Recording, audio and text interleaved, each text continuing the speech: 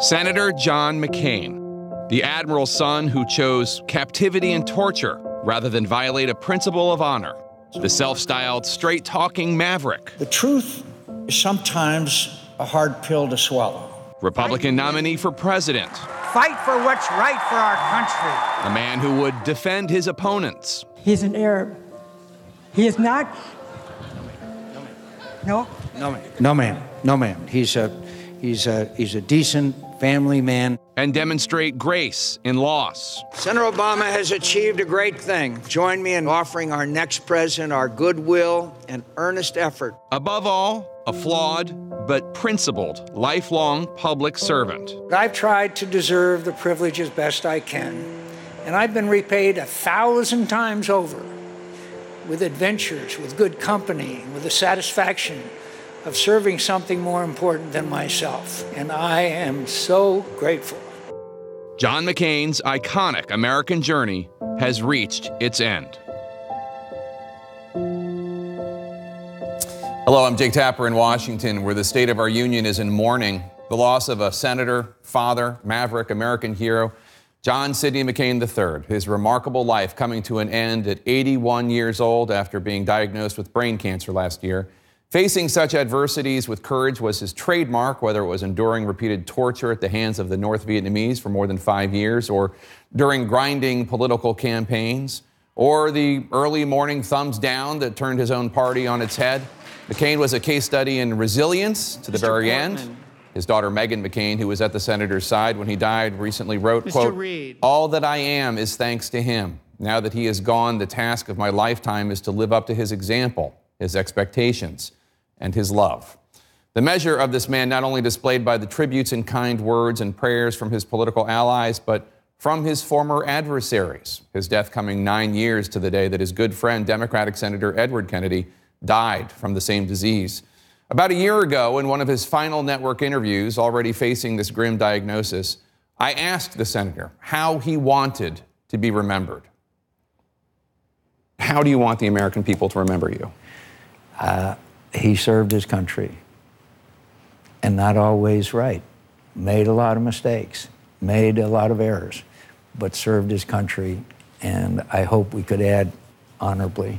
I think that we can say honorably. Joining us now to reflect on the life and legacy of Senator McCain is his fellow Republican and now senior senator from Arizona, Jeff Flake. Senator, thanks so much for joining us in this horrible weekend. You've had a close relationship with your fellow Arizona senator. Did you get a chance to say goodbye to him? I did. I was privileged to be there the day before he passed, to be there with the family, and I was so glad that I was able to be there. Did you get to say anything, or was he not in a condition to receive visitors? You know, the entire family was gathered around. The door was open, Oak Creek just dribbling by. It was just an incredible, wonderful scene to see the family and to see him and to express my appreciation to them and to him. So I was just privileged to be there. I want to show you this headline from the Washington Post editorial board this meeting. The editorial board titles their tribute to the senator, John McCain, the irreplaceable American, and they write, Mr. McCain on numerous occasions rose above party politics to pursue what he honestly saw as a national interest, and he accomplished a great deal. The country has lost an irreplaceable asset. What do you think the loss of Senator McCain will mean for the Senate and for the U.S.? Well, his voice was important, well, it has been for years, but never more important than the past year.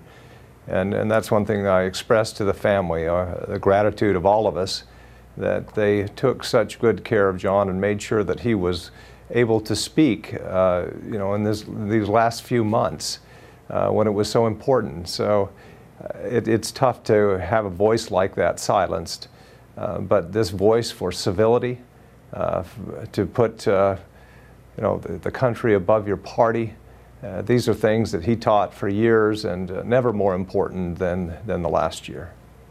His life, his entire life really, was devoted to serving the United States, including enduring more than 5 years of confinement and torture in a North Vietnamese prisoner of war camp. He suffered injuries that he felt literally for the rest of his life. Here's what he said in his speech to the American Red Cross in 1999, quote, "War is wretched beyond description, and only a fool or a fraud could sentimentalize its cruel reality." How did you see his experience in Vietnam in terms of how it shaped his character and how it shaped the way he lived his life?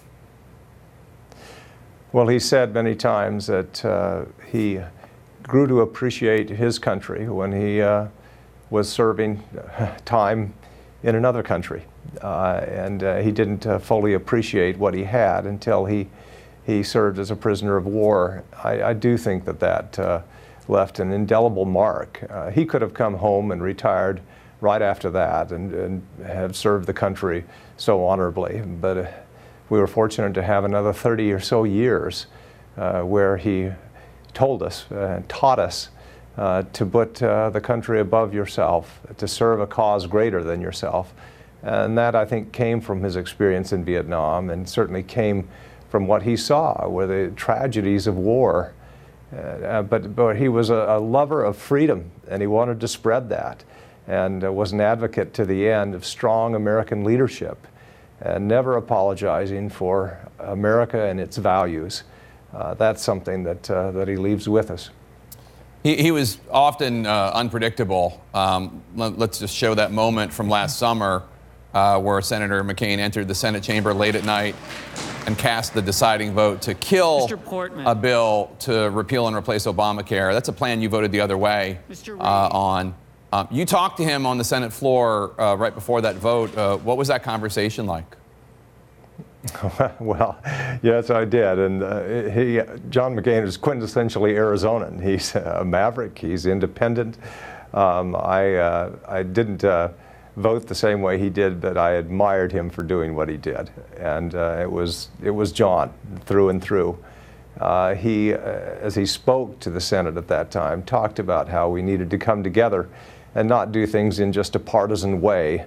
That was his biggest issue with that approach that we were taking, that it wasn't a bipartisan approach. He recognized, and he was a huge institutionalist and loved the Senate because the Senate forces individuals and parties to come together. And he wasn't seeing that, and we haven't been that kind of institution for a while. So I understood certainly why he voted the way he did, and I admired him for it.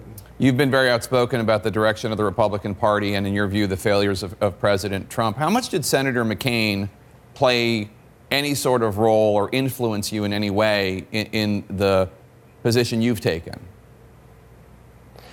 Well, I've admired John McCain my entire life. I haven't known Washington or politics without him, so he's left an indelible mark, and just putting the good of the country above your own self-interest. I think that was his mantra, and whether it's his approach to the current administration or his approach in general, I think that's something I've certainly learned from him, and we could all learn in these days. And seeing the good in your opponents, the fact that George W. Bush will be speaking at his funeral, or that he was asked to, person that defeated him, also Barack Obama. That says all that we need to know about John McCain, that his opponents love, admire, and respect him. That's something that we could all strive for. Notably absent from the funeral, of course, will be President Trump, who will not be invited per Senator McCain's wishes. President Trump denigrated McCain, denigrated his war heroism. Do you think that there's something about the character of Senator McCain that will be all the more missed because of the man who's in the White House right now?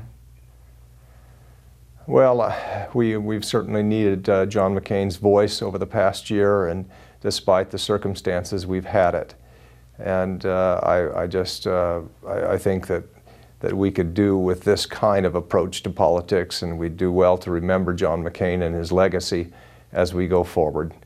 So I know that that's what he would like. One of my last long conversations with John for probably over an hour was in February of this year, as we sat out on the deck and we reminisced about the old Arizona politicians that he knew and admired so much, people like Mo Udall, a Democrat, and the local figures here as well. But he expressed optimism at that time that leaders would rise to the fore in the future, who would put the good of the country above themselves. And so I think that we ought to take that forward. I want to play for you a clip from Senator McCain talking about you on the Senate floor last year after you announced that you would not run for re-election. Let's take a listen. One of the great privileges of my life has been to have the opportunity to know you and serve with you. When the Flake service to this country and this Senate is reviewed, it will be one of honor, of brilliance, and patriotism and love of country. And I thank you, and God bless you and your family. What's it like to hear those words today? It's tough. I'm going to miss him. Yeah. I have admired him, like I said, my entire life, and it's tough to imagine a Senate without him. It's tough to imagine politics without John McCain, but we need to go on. Senator Jeff Flake, thank you so much for coming in on what I know is a very difficult morning for you. We appreciate your sharing your thoughts and your memories of the senator. Thank you.